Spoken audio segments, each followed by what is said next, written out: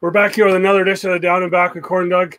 Hope you guys enjoyed the Wednesday live show with the guys from the Brews and Reviews on the talking about the big thing. I guess I'm going to say it's a minor thing happening this weekend because there is another ACL event coming up, but the Battle of Big Mouse 2. Hope you're able to watch that tomorrow.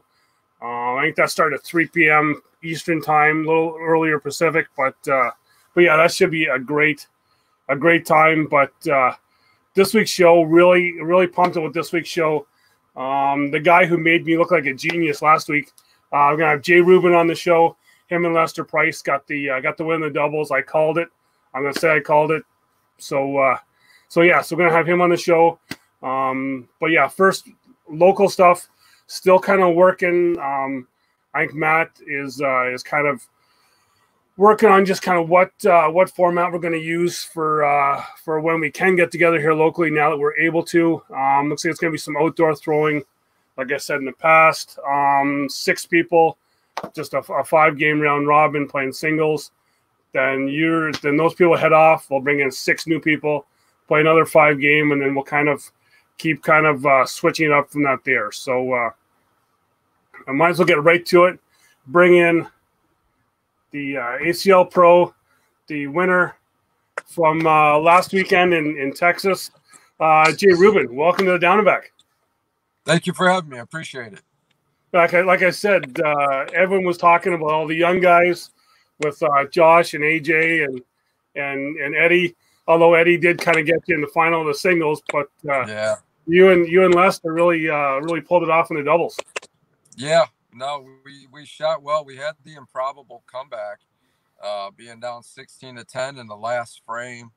There's a little bit of coaching where Lester wanted to shoot an airmail with our block in front of the hole, and I was like, you know what? Why don't you try to step out, leave the block in their way, and try to come around it? And he stepped out. He listened to me, and he actually hopped around it and went in the hole. And I think that set the tone for the rest of the round and kind of put the dagger in there. So, what I ended up telling him is, look, yeah, there's a lot of skill involved in this game, but, sometimes you need a little bit of luck on your side.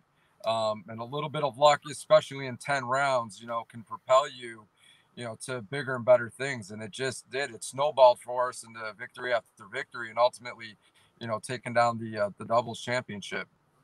Exactly, yeah. But the one shot that everyone did see from your, I believe it was the final game, where it was just no luck at all for you guys. That one where you just had the 4 bags just hanging there that just didn't want to go. No, and you know what? I was telling Lester on his third bag, I actually told him to flip it over and slide it on the fast side. Because I was afraid of something potentially jamming up around the hole, having 2 bags on that, that patch. But he felt more comfortable with, the patch side down. And, I wasn't going to argue with it. I was like, you know what, if he feels comfortable, I'm sure he can pull it off. But I was just letting him know as a partner down there, it's his eyes, this is the shot I'm looking at. This is what I think is, the best advantage for us to put these bags in the hole. But yeah, he got robbed. He hit that bag perfect, and they just bunched up on him. Yeah. So what I noticed from you guys, and I noticed it with Frank and Jamie as well too, you guys just really had that communication down when you're playing. And I know for myself being a doubles player here, that communication, that trust in your partner is like really big. Absolutely. You got to have confidence in your partner being able to hit whatever shot it is, whether it's a tough push or whether you got an airmail or, step out and go around a bag, even throwing a curve bag or flop shot. Like, you got to be extremely confident in your partner. And even when they do miss, encourage them, letting them know, hey, you know what, I seen you threw it like this, maybe tweak it like that next time. And, work those little kinks out. And I think that, chemistry, can go a long way as, you're building yourself to trying to become the best team in the country for the course of the year. Exactly. Yeah. You guys did take out, like I said, Josh and AJ there. They, because they were, coming in from Fort Lauderdale, they were kind of the hot guys. Yeah.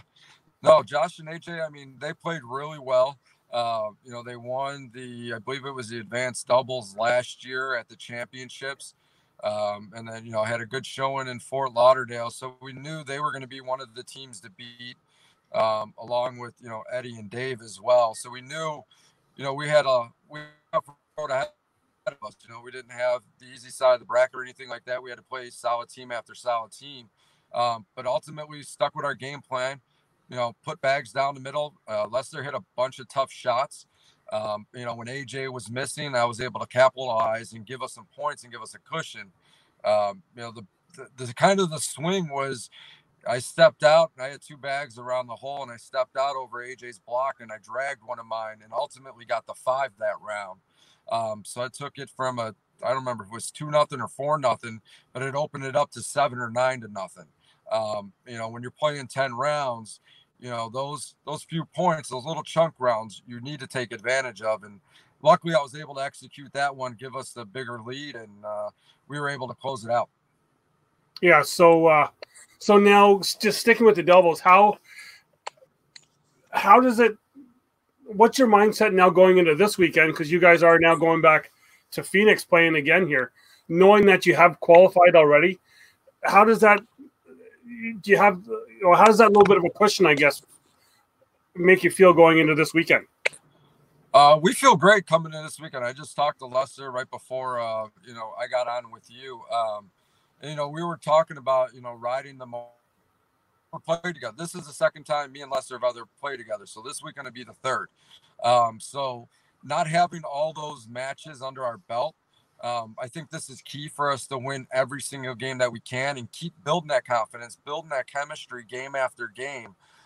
So when it does come to the end of the year, we get to the championships and we get in a big, 4-team, 64, team type bracket. We got all that experience under our belt. Whether we start strong or whether we start slow, we know we can come back. We pulled off the improbable comeback. So I think this weekend is going to be a really good showing for us again. Exactly. So then you guys had that big win in the doubles, and then you get that luck of the draw in singles where you guys are up against each other almost right away. Yeah. That was I heard about that before we even started playing doubles, before we got to the broadcast. And I was like, oh, go figure. I had to play Tyler Parent my first game in singles, and then I got into playing Lester, and I was like, all right, well, I'm not going to have any cupcakes. I don't expect anything to be easy. But I knew I had to go out there and I had to show my partner even more, what I was capable of doing. And I think I put on a pretty good show. I hit 35 out of 40. I think I should have made 38 out of those 40, but that's just me being a perfectionist. And Lester, he shot really good. I mean, he could have beaten most players that day.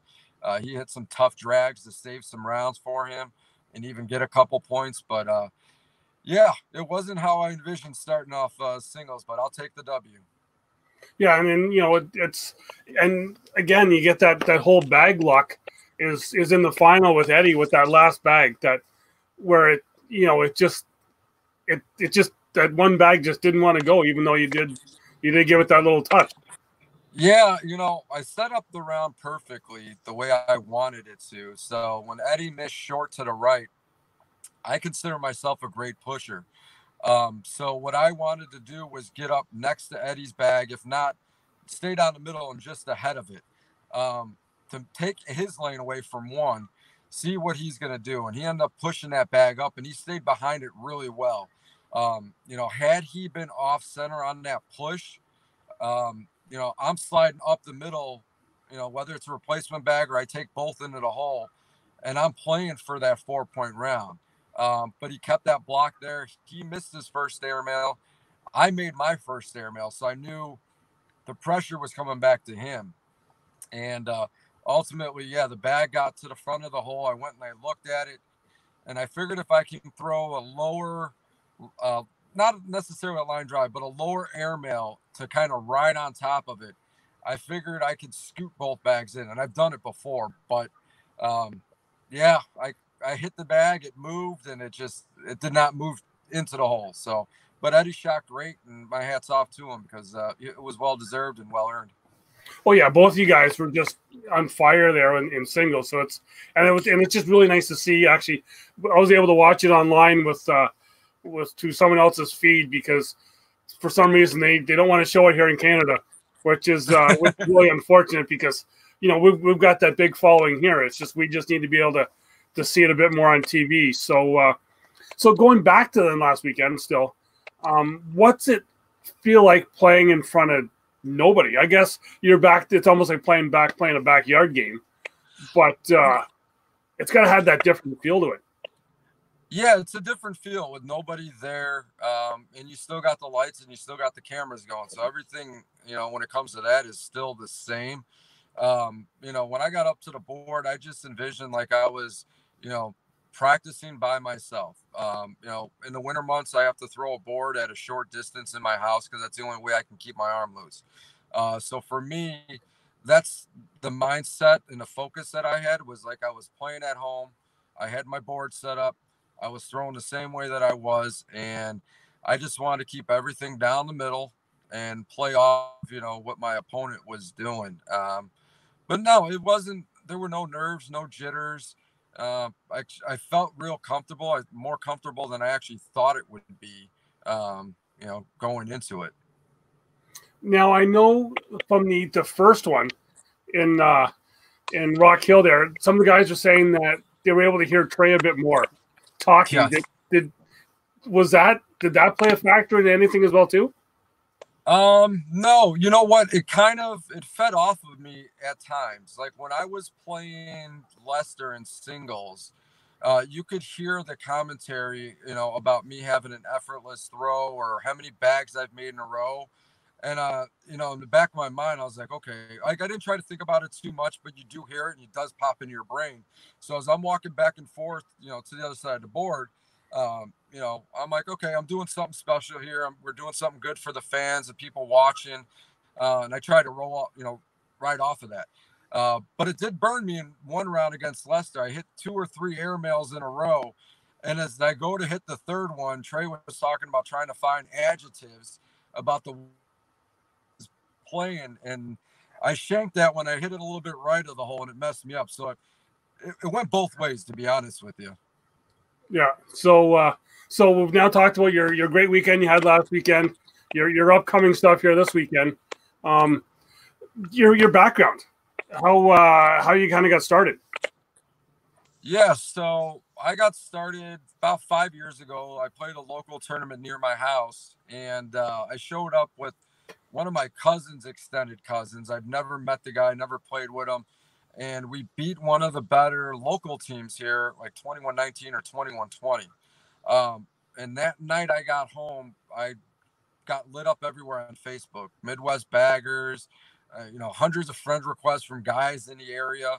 So once that all happened, I started to see Midwest Baggers was posting different tournaments all throughout, the Midwest here. So you start popping into these little bit, tournaments, and, the players start to understand who you are. They see your skill set. Next thing you know, people are inviting you out.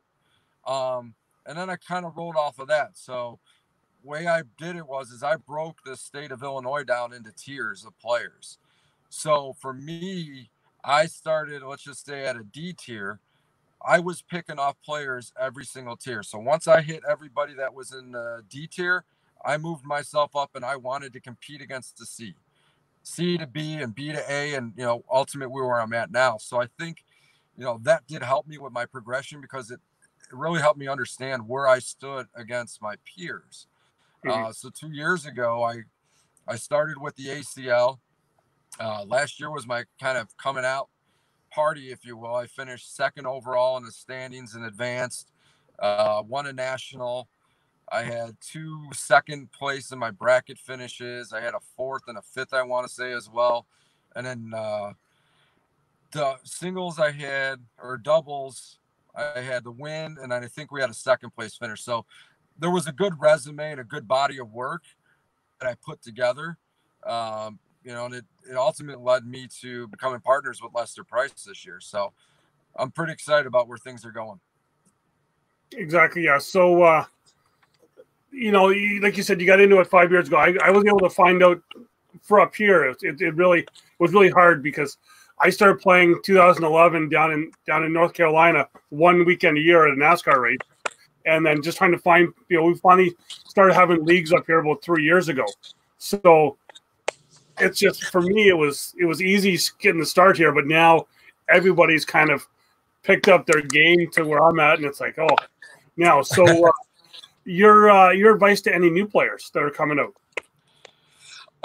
For me, I'm a big student of the game. I like to study, but I didn't ask a lot of questions. I didn't want people to know where my mindset was or I was at.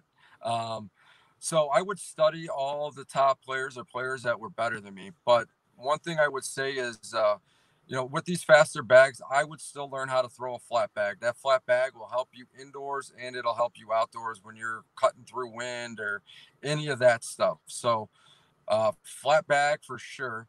And when you practice, practice as if it is a game situation, not ghost, but practice is stepping out on throwing 20 bags on each side of the board. Get comfortable with every shot.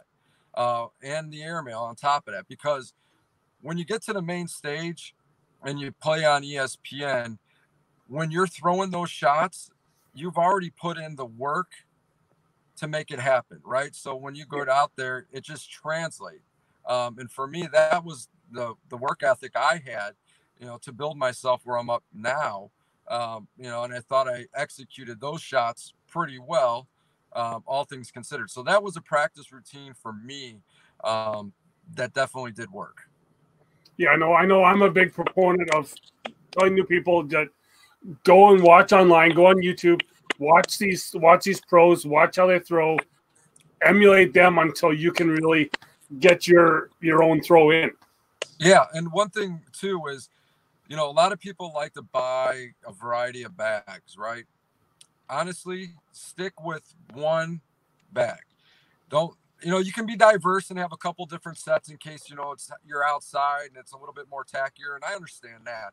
That's fine. Have 2 or 3 in your arsenal, but get one bag that you feel absolutely great with and have the most confidence with. A lot of these guys will show up and they're throwing a Reynolds, and then 2 games later they're throwing locals, and then after locals they're going to Widows. It's a different bag every single time you're throwing. You're never going to get comfortable unless your throw is that precise bag after bag. And a lot of people aren't. So I would say, find one bag that you really like. For me personally, it's, the JR All Slides. For me, and you could see it when I got to it playing in singles. It didn't matter that I threw game changers all on doubles. Once I got my bag in my hand, I felt invincible, and that's the confidence that people do need to have, when they're playing. Yeah, and I find like I've talked about this before. I get so frustrated when I see on the Facebook groups people saying, "What bag should I be using?" Don't be looking at other people. Go and just find the one that you're feeling, because people are just going to be, on you about the one bag that they like. Where it's, I kind of relate it to be like Goldilocks. Go and try everything, right? Yeah. To be able to find your one. Absolutely. 100% agree with you. Right. So in talking about bags and people collecting bags, I like to kind of go and talk about people away from the boards. I found out today that you, like myself, are a card collector as well. So it's, you got your bag collectors, you got your card collectors. So that you picked up some big one there today that I'm a little jealous of. Yeah, it was funny. I went and I picked up some stuff from Target, and I had to get bubbles for my kids so they could have something to play with this weekend because the weather was supposed to get nicer. And I forgot about it until the end. I was in the line. I was like, oh, I got to go get it. So they had moved the card aisle from like where you're checking out to the toy aisle. So I was like, all right, I'll check it out. Now, anytime I've gone there to get anything from this year to try to chase down Zion or Ja Morant or any of those guys, they've had nothing. The lady was literally there stocking the shelves with cases of this stuff. So me and another guy were literally sitting there grabbing every box. Like we were literally splitting it 50-50. And I come home and I open up, I think it was my second to last box, and I pulled a Zion rookie auto to 25. It was pretty exciting. Yeah, I know. I laugh at again with the Facebook groups. These people think I'm going to pay this much for bags. These bags are better because they cost more. And I back in the early '90s, I did sell cards, and I was like, I would kind of mark cards down a bit to try and be able to get rid of them.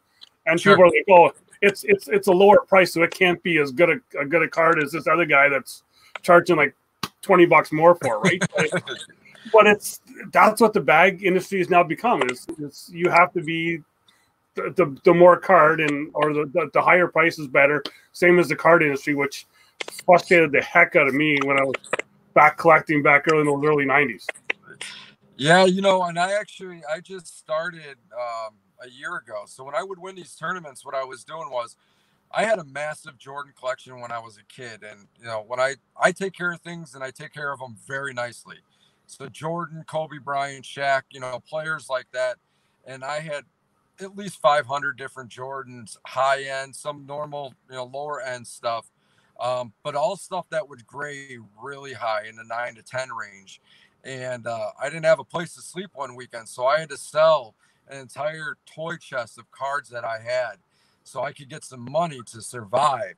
So what I started to do is a year ago, when I would win these tournaments, I would go back and I would buy those Jordans and a PSA 10.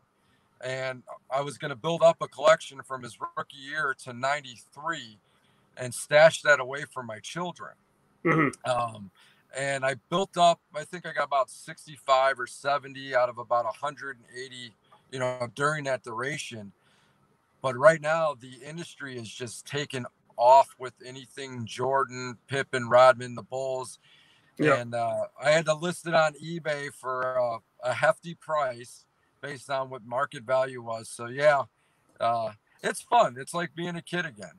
Yeah, I know. I remember myself back the 80s and out there was you only had like the tops and then up here you had the O-Pee-Chee cards. There wasn't really for hockey at least, but you didn't have all those extra. And then all of a sudden, like the bag world, the early '90s, it just exploded to have a whole bunch of different ones. So I've got my couple here that that my wife says, why do you still have these here? I'm like, because I have it. Like I've got, there's some rare ones because I got like a Don Mattingly rookie in the O-Pee-Chee series, the Canadian cards, which, not many people actually have, right? Yeah, and then there's I got like a Darryl Strawberry, like some of those older '80s ball players, and that is just, it's something to pass down to the kids. But she's like, why not get rid of it? Well, and honestly, those guys are selling right now for a lot more than you may even know. I'm not even sure, but I know like Bo Jackson rookie cards that you could have gotten graded in a 10 for $10. I mean, they're bringing upwards of $100 now plus for Bo Jackson. You know what I mean? Yeah. So, that stuff, you might be sitting on a little bit more than you think you are right now. Oh yeah, I know, but but like you said, you want to pass it down to your kids. Yeah. Right. And it's just, and for me, I'm looking at right here. I got like 8 boxes, 8 of like the 1,000-count boxes right here, 1,600. And it's like, that's my youth just right over in that corner there. I don't want to give that up. No, it's hard to part with. Trust me. I had to do it, and I had to do it for the right reasons. Yeah. But it's cool to look back on it, especially, if you have some certain memories, from your childhood, the first big experience of a big pull of your favorite player, whatever it may be. Yep. It's cool to look back and reflect on that stuff. Exactly. Yeah. And I know for yourself, it's going to be cool to look back on your big wins on YouTube, your big shots. And I want to thank you for doing this here. I want best of luck this weekend. Go grab that win number 2.